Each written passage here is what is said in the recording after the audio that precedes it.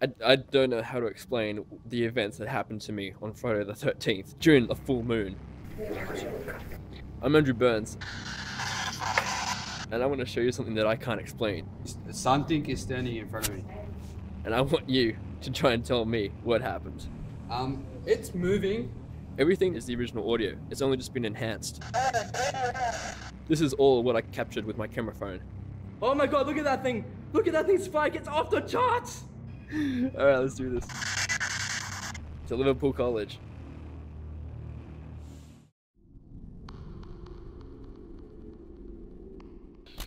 Here we use a spirit box, a device that scans through radio frequencies at a relatively fast pace. This is to allow spirits to talk through the white noise. Sounds like a train. Well, that actual jumping, that's the sound of the stations. Oh, okay. As they tick through, that's how fast it goes.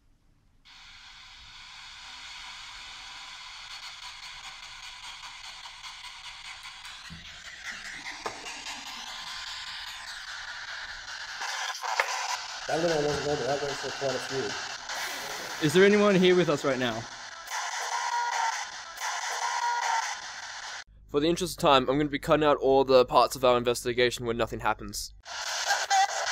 The Liverpool College used to be a hospital from 1810 to 1958, which first served the convicts and then the rest of the community. Were you a patient at the hospital? As you can hear here, there appears to be a heart rate monitor beep.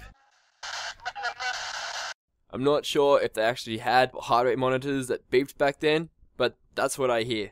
So during our second spirit box session, we asked them if they missed their family.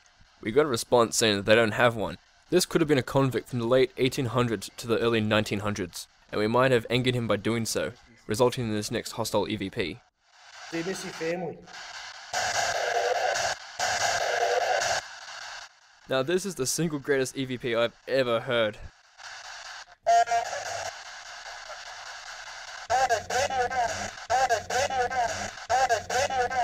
What the hell? Well, not passed away, so you lost chance of what was said actually when the police can come through. Can you tell us your name? Yeah. How old are you? We then asked them if they were male. Is that right? You're male? Yes. Yes. Was this spirit saying that we should stop investigating? Can you tell us what you died from? After a while, with no more responses, we asked the spirit if it was still here with us. What was your occupation? What did you do when you were alive? Were we talking to one of the convicts that was sentenced here? Do you want us to go?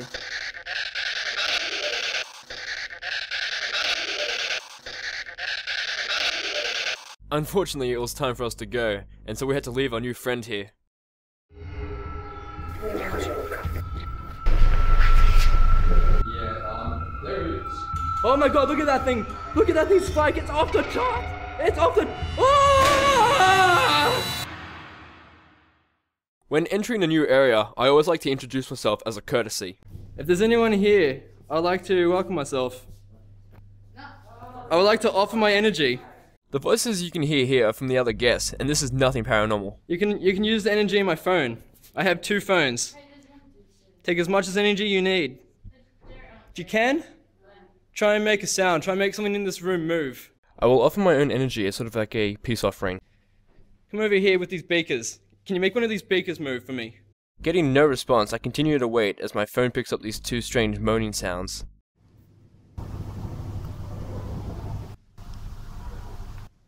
However, due to the amount of people at this event, it's hard to confirm if this is actually paranormal or something completely explainable. They're trying to disprove the existence of the paranormal in this location that we go to, the hospital. There's not a pane of glass in the place, but you can actually sit in one point and watch a door physically open and close. Yeah, straight away they jump onto ghosts, but it's something not normal. Do you hear something? Oh, shut up. Right here, my phone captures this unexplained voice, of which I believe it to be saying,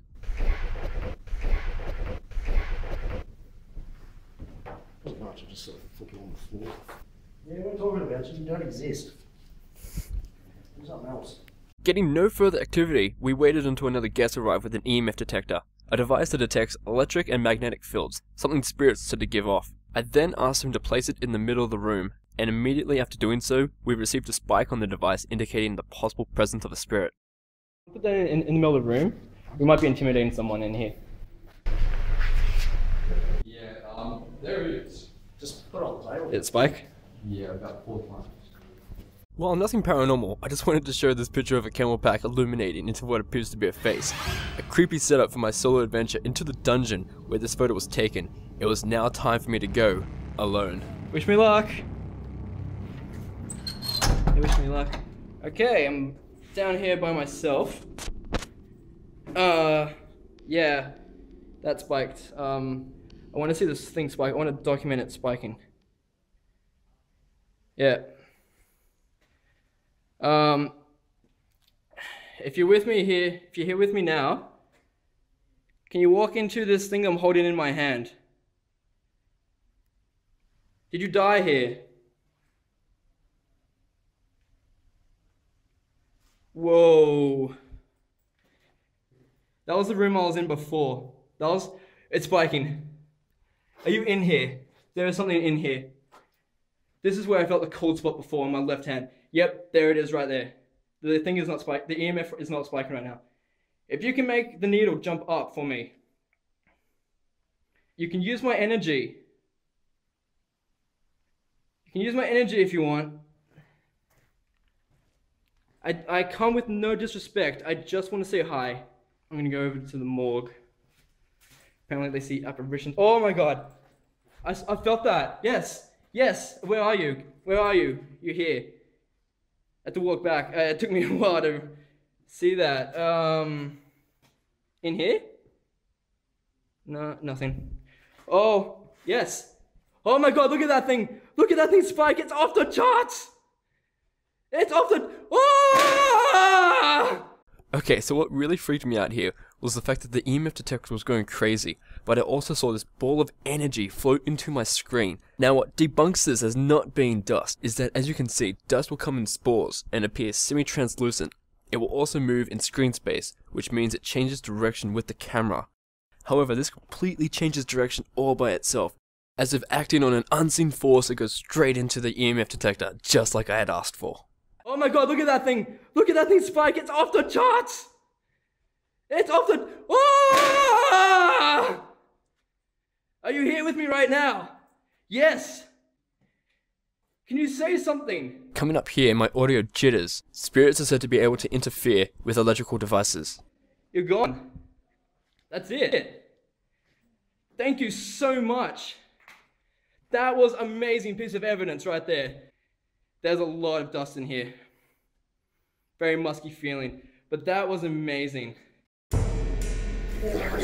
Oh wow. Oh, here you are. Are you moving? Are you sussing me out? Do you want me to go? The only reason that's going to is because there's now evidence. Is there anyone else here who would like to say hi? Yes. Yes, I got a spike right here, and it's feeling pretty cold. I'm gonna back them to where it's cold. Oh, wow, wow, yeah. You want me to stay? Make the thing flicker if you want me to stay. Do you want me to go? Do you want me to go? No? Oh, here you are. Are you moving? Are you sussing me out? That was intense.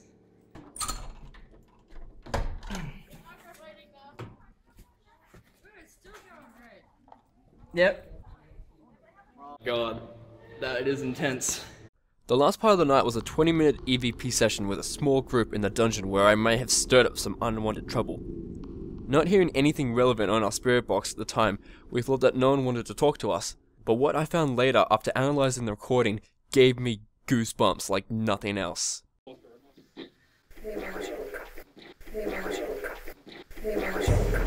You can clearly hear a group of people saying that they wanted us to leave, and that we were not welcome down there.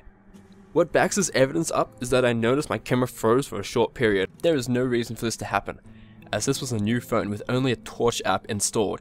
and a couple of hours of recording stored on it. Listen carefully to the audio as it jitters. Further on into the session, with the help of enhanced audio, you can hear a creepy voice saying, "Breathe." Oh, it went up by 0.2. Oh.